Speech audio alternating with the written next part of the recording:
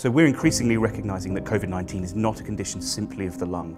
In fact, it's those patients that are most severely affected who are the ones who've got brain complications from the virus.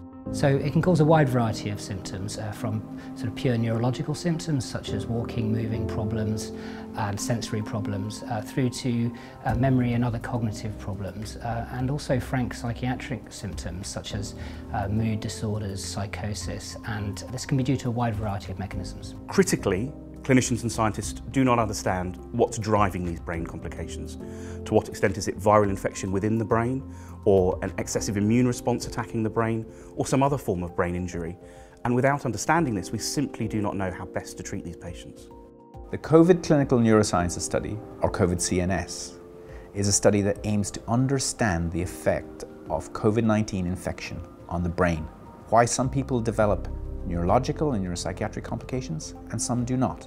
It's a collaboration across all 4 UK nations. Clinical neurologists and psychiatrists are working with scientists in the field of genetics, neuroimaging and immunology in Covid-Cns. We want to recruit people who've had a neurological or neuropsychiatric complication while in hospital with COVID-19. We want to compare them to people who've been admitted to hospital with COVID-19 who did not experience these complications.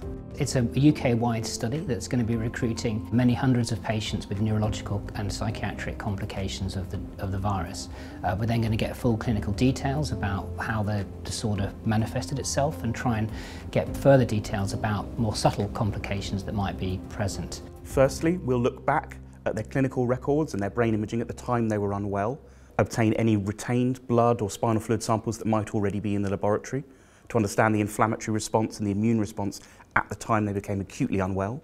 Hi, morning. Come on in. Secondly, once they've been discharged from hospital, we'll invite them to a face-to-face appointment to assess their cognitive function and their neurological symptoms and signs, how they're doing from a psychiatric and mental health point of view.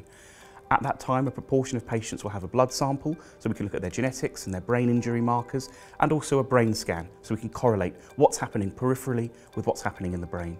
And finally, we'll invite these patients to be followed up online on 3 occasions over the subsequent year to assess what are the longer term impacts of this.